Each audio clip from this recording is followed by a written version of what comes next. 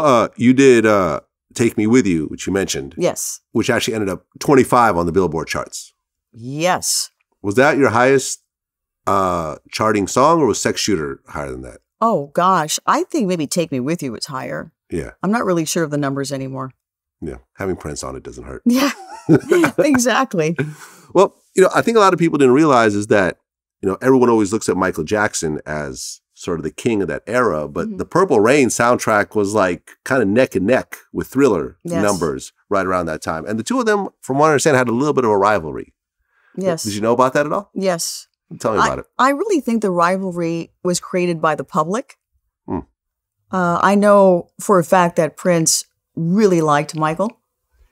He had great respect for him. There was one time he came over to my apartment and brought Thriller, the video, VHS. Anyhow, we sat down and we crossed our legs and we sat in front of the TV set and we watched Michael. And Prince was like, "Look at my man, my man." And he kept saying that. So I would look over at him. He really, really admired him.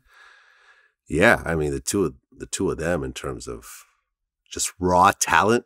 Oh, gosh. Could you imagine if they had ever performed together or did a song? I know, right? Well, I remember there was this video that circulated where the two of them were they performed at the same time.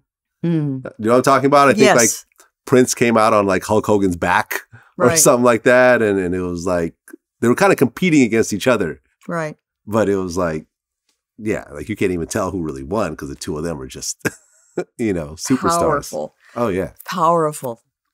Well, Prince and Rick James also had a bit of a thing. Yes.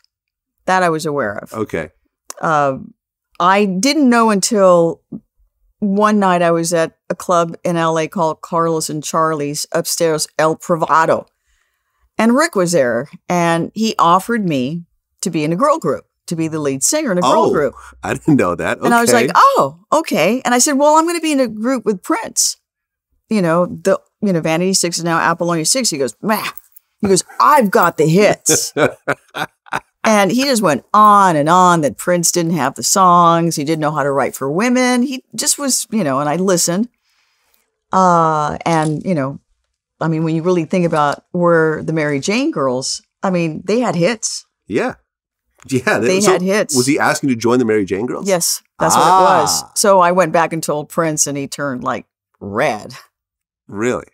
What did he say? Well, he didn't say anything. It was just like, and when he made that face, you were like, ooh, okay. Okay. You just walk out of the room backwards. Well, 1985, you actually left the camp to pursue television. Yes. You were doing Falcon Crest. Falcon Crest. Yes. Exactly. Yes. With Lorenzo Lamas. Yes. Okay. Was there like a formal, hey, I'm leaving, or were you guys not really working together during that time? It was a formal, once we had that meeting and, Prince was giving me these conditions of what I had to do and not do. I just thanked him very much for everything. And we still kept in touch. I went back to Paisley Park. I think it was like 1980. I hosted the Minneapolis Music Awards, later 80s. And he invited me to Paisley Park. It was barely up. He still had concrete on the floors. So we always maintained a great friendship, always. We had our disagreements, as all families have, but we always had a great friendship.